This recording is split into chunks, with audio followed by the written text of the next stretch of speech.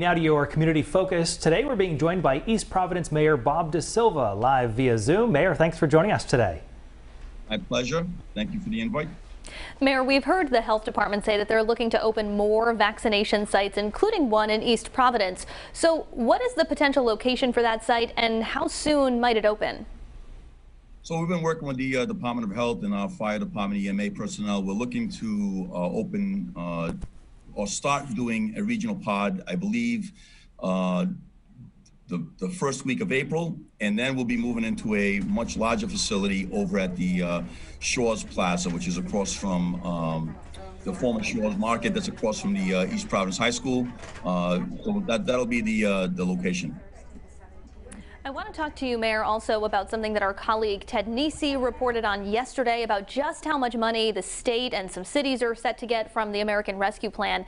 East Providence is one of 6 cities set to get the most money, roughly $19 million coming your way. So how do you plan to use all of that cash?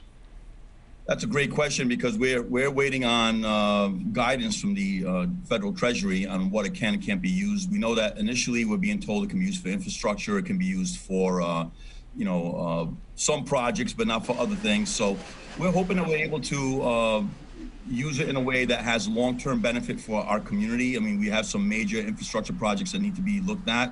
We got this seawall that's on the verge of collapsing over at Rose Larissa Park, which is something that's going to end up being costly. If we can put some of that money towards infrastructure projects and offset that, having go to the taxpayer for that, that'd be fantastic.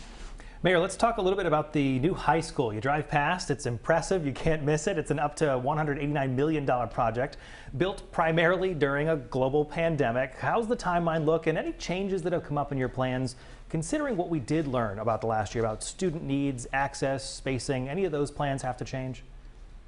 I feel fully confident that with the effort that's going on, that Governor Dan McKee is leading and getting vaccine out to everyone, that we'll be able to resume school in the fall 100% like we used to back in the day before this pandemic. The timeline for the school construction completion is on mark. They've done an incredible job dealing with anything that may have slowed them down with the pandemic. They took special precautions and procedures to ensure that the staff and the personnel working on the building were safe. And we're actually, I think, ahead of schedule from the last time I heard from the building committee. And so, Mayor, just remind us again, when is that high school set to be in use? We're hoping next fall of this year. So in the fall of this year, we should have students back into the building. We're very excited about that. That's fantastic news. The city is taking some steps to crack down on residents who mix their trash and their recycling. So how big of a problem is this for the city, and what do residents need to know in order to avoid facing a fine? Well, I'm glad you brought that up. It's been an issue. Last year, $29,000 in fines and fees that we had to pay as a municipality, which ends up costing all of our taxpayers. So we just ask people to follow the rules. Be careful on what you put into the recycling bin. Don't put anything in plastic bags. We have it all over our website, eastprovinceri.gov. It's easy to find the information. We're going to be educating people. We've been trying to educate people by sending stuff in our mailers in the water bill and posting stuff as much as we can. But we ask for people's cooperation to ensure that we're not contaminating the load, because what happens is an entire truckload of recyclable material may get deemed contaminated and rejected, and all the hard work of all the people in the community that went into putting their recyclables in the recycling bin gets put into the general landfill, and that's not good.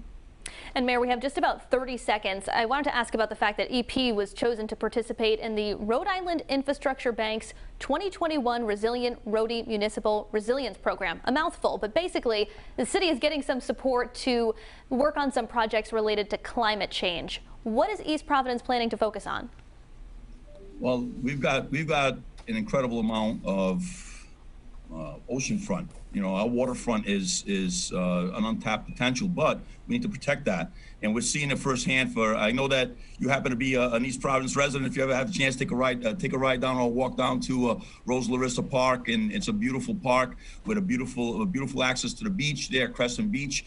And the seawall is on the verge of collapse, and that certainly has to do with climate change, in my opinion.